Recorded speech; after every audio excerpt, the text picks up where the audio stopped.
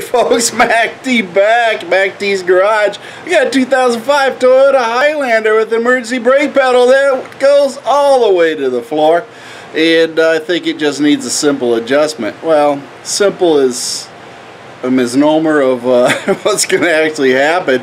I've already started the job. I'll explain what I do, and then I'll, of course, record putting it all back together. So that'll give you an idea what you got to do to take it apart. But I had to figure out first what was going on with it so that I could actually adjust it. And it's not as easy as it seems, but it's not as hard as you would think. So let's go ahead and check this Toyota Highlander out, 2005, an emergency brake pedal. Let's see what we got to do. As you can see, we removed the plastic cover. I also removed the metal brace that was underneath the plastic cover. 3 screws and 2 holding this in place, and then it just snaps in with the holder. So not much of a big deal, but I think you can see that bolt right there. Yep, that one right there, that little bolt nut. It's a double nut, and it's a 10mm for both of them, and you have to have one wrench to hold it still while you back the other one off. Getting down in here deeper, I think we can actually see it right there. And you gotta back that first one off so you can tighten the other one, because it's a locking nut. But essentially what the brake pedal does is it's really loose. There's not much.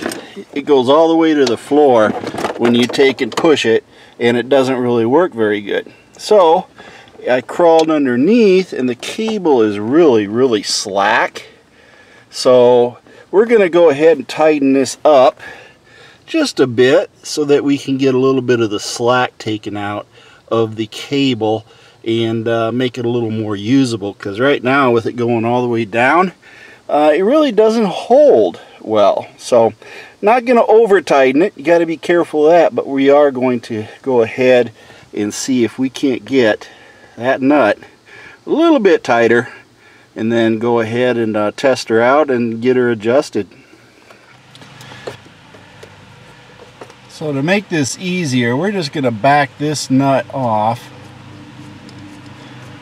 Neighbor's mowing the lawn, so bear with me. I asked him if he'd get the front done first, or he says I'll just do the back while you do your video. So that's what he's doing. Now we're going to go ahead and put this wrench on here.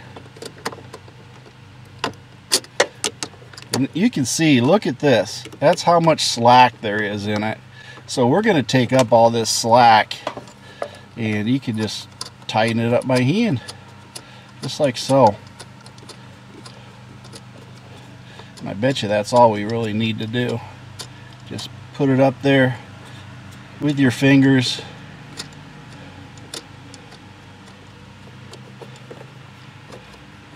Till it gets firm, I guess you could say.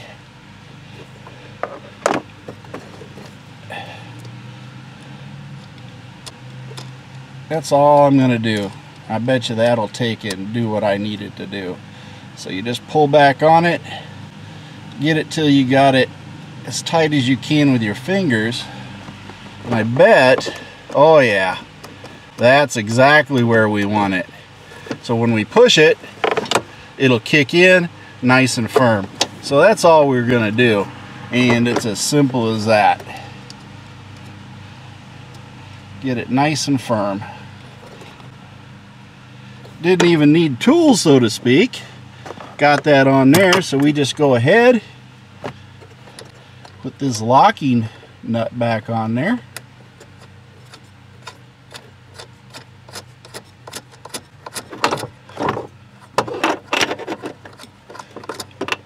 Yeah, not always do my flashlights stay where they're supposed to be. Anyway, we'll go ahead and tighten that back up there. I think we can go ahead and just throw this wrench on there to tighten her up just a bit. There we go. Shouldn't back off of there. It should be fairly tight.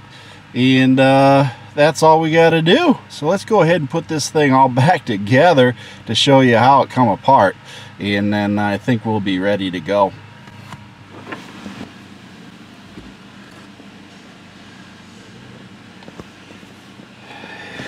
First things first, you want to slide that up in there, both of these.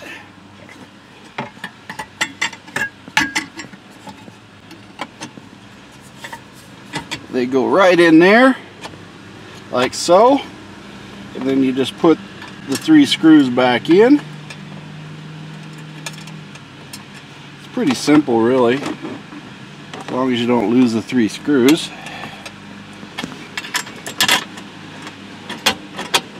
Get them hand started.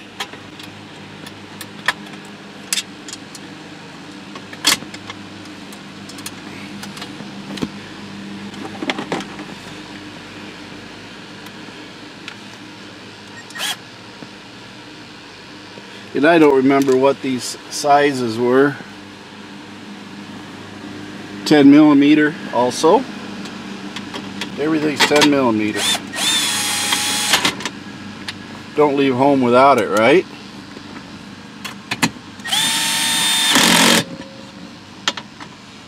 Had it adjusted to the drill function before, and that's not good. There you go. Not over tightening anything. I think I'll back it off a little bit further. And then you have this thing right here that I disconnected, and that goes back into this slot right here, and it just snaps in.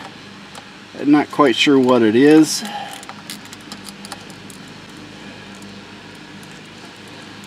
The wires go up on it, and then you just snap it back in. It snaps right back into place.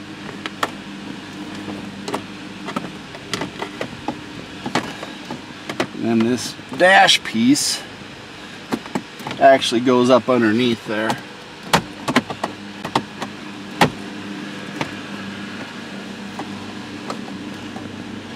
And that's pretty much that.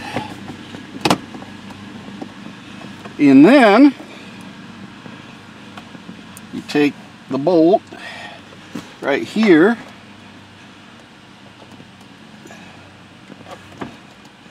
get it started,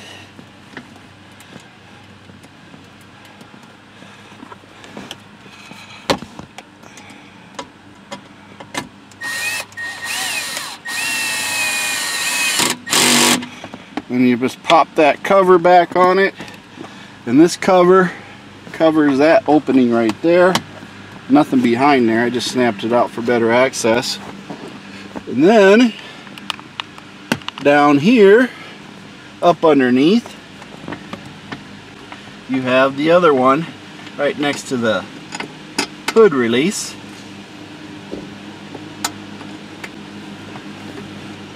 Hold that one in place.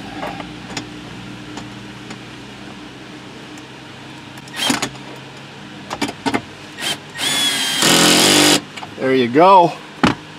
All together, emergency brake is now nice and stiff, and it's not riding. So we just finger pulled it, and it got nice and snug just by doing that. So now we have a functioning emergency brake.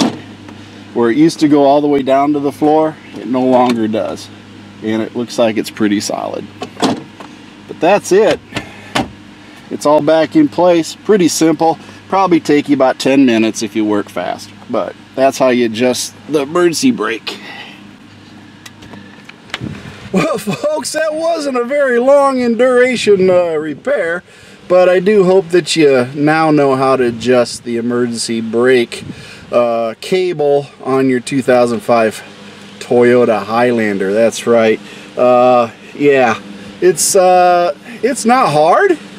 Just have to have the right tools. My little drill worked great, that little Milwaukee, and a couple little ratcheting wrenches, and off you go. It shouldn't be that terribly hard for you, but it does get the play out and make sure you got a good parking situation going on. I was getting complaints about it, but I never got around to it, and I finally did. So I guess that'll make the women in the house happy.